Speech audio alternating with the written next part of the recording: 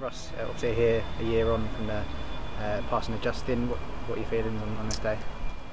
Feel better being here than I did being at home. Quite reassuring, I think, being in certainly when you get to stand in the dugout, which is obviously our the place where we shared the most amount of memories. So yeah, didn't know how I was going to feel waking up this morning, but a little bit flat. But I think being here and being around familiar people and seeing some of the messages of support for Justin and his family, gives you that little bit more of an upbeat feel, I suppose. I guess you've probably been reflecting on maybe certain things and certain parts of your journey together today.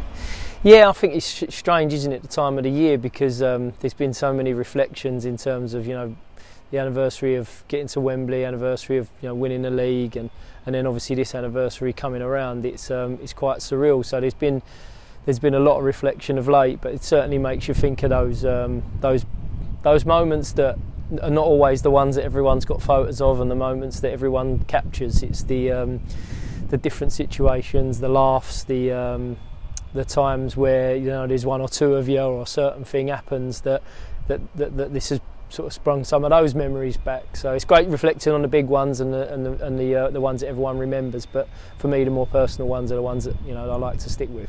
A bit personally as well for you, obviously the fact it's a year on, you're now the head coach of Embleton Orient. How much everything can kind of change in such a short period of time is really hard, isn't it? I mean, they say in life, don't they, that things can change so quickly, but I think it's certainly the case in football, and certainly has been an incredible amount of change in such a short period of time. So I'm incredibly and immensely proud to stand here as the head coach, but if I could change it and have Justin back and us continuing to have been in the positions that we were, then you'd do that in a heartbeat. But as I say, we have to embrace the opportunities and have to embrace the times and the situations. And I think the big thing that I'm incredibly proud of is where we stand today. We've had an incredible year. He suffered a huge loss that today reminds us all so much about. But I'm incredibly proud of how everybody at the club has dealt with the last year.